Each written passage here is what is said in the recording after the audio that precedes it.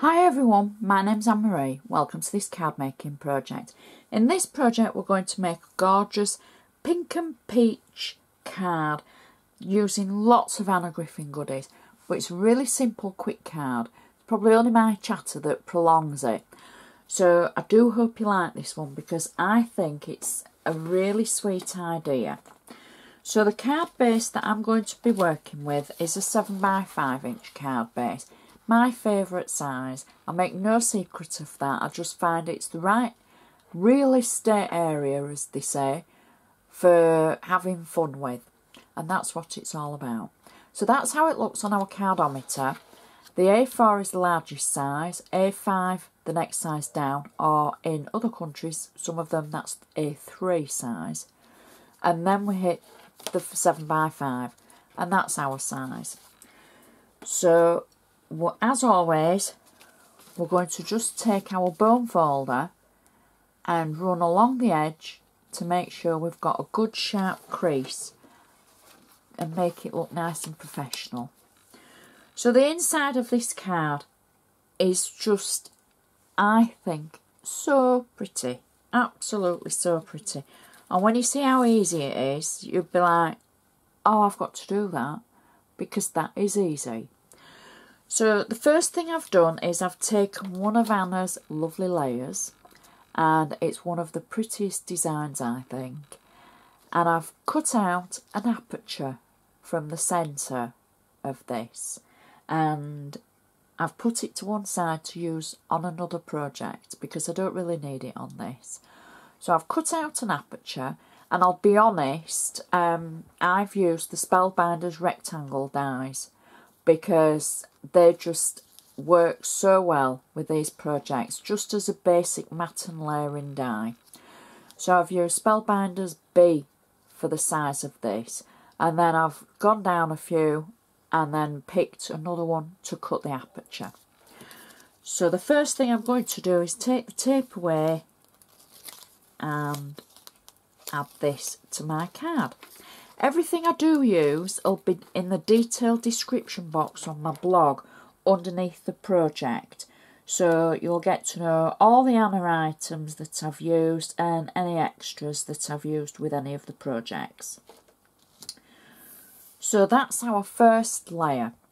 Now the next thing I've done is I've cut out this rectangle on ivory card, and I've also put it through my Xyron machine, and on the rectangle I've actually stamped using one of Anna's clear birthday stamps, Make a Wish, and I'm simply going to pop the rectangle into the rectangle that we've cut so it fits in nicely.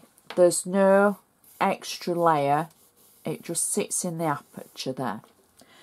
And then I've been kind of naughty. I've taken one of Anna's favourite flowers from the favourite flower sticker set, and I've peeled the back of it away because they're all 3D flowers. So I've peeled the back of it away, and I've taken the front section and I've run it through the Xyron machine, and I am now hoping I can pull that off, and then that will sit nicely just at the side of our sentiment, like that. And that is our insert finished. Still enough room for your to and fro. Not enough room for an essay or a full-length letter. But I think if you're sending a card like this, you're just going to sort of say, "Oh, my love, Anne-Marie," or "Best wishes to Margaret," you know, lots of love, Anne-Marie. So that's the inside. Folds up still, no problem, there's no bulk on it, but it's so pretty. I'm just going to use my bone folder again. Now we're going to turn our attention to the outside of the card. So this is one of the sorry, forgetting who I am and where I am. This is from the Perfect Palette range, and I've cut it to size to fit the outside of the card, like so, as a base layer with double-sided tape on the back of it. And then my next layer is from the Lovely Layers. It's the same as we had for the inside, and I'm simply going to add this on top of the peach layer. Now, I could have been economical with the peach layer, but I decided on this occasion I wouldn't be. I'm quite frivolous because I've left the centre in and I'm covering it over. So we'll add our lovely layer. Now, they come in the 7 by 5 inches, the Lovely Layers, and I've trimmed that just so it sits nicely on our base layer. The next thing I've got, one of my favourite dies from the All Heart Layer die set from Anna. I've cut it out in a pink, even though we're peach and pink on the back. It's all about mixing our colours on this one, pinks and peaches.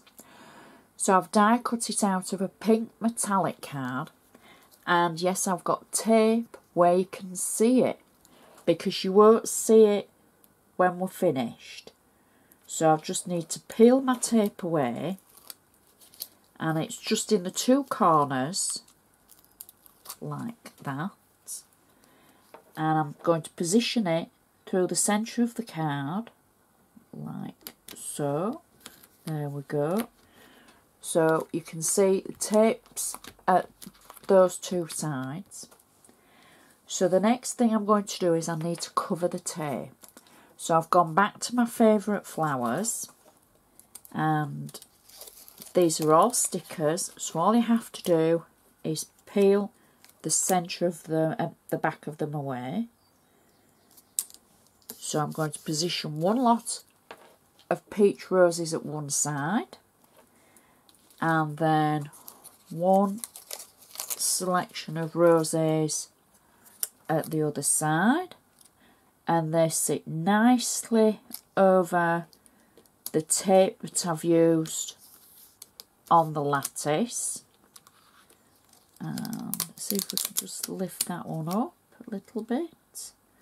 There we go. So we've got our roses at either side, and then I've taken a sentiment from Anna's favourite sentiments. Actually, I think it's the birthday stickers. I'm going to double check on that for you. And instead of using it as a sticker, I've put double-sided foam on the back of it. And I'm simply going to position that there underneath the roses. And I'm going to finish the card off with a gorgeous little peach bow just at the side. And that is just such a pretty card. Easy and quick, gorgeous on the inside, gorgeous on the outside, stands up nicely. You're not going to need any special packaging, I wouldn't have thought. It will go in a normal envelope. The only extra padding you've got is from the sentiment here, so if you didn't want to put as much on, you don't have to. And it's just such a pretty card. You could adapt it for a Get Well card, a Thinking of You card, any number of cards. But I do think there's something about the insert of this one that is just so pretty. So I'd like to say thank you for watching. I love seeing your projects. I love hearing from you. You can always contact me on my blog. You can always find me on Facebook. You know, please get in touch. Say hello. Even if you've got nothing to say, just say hello. And check out all the other projects. There's so many of them now.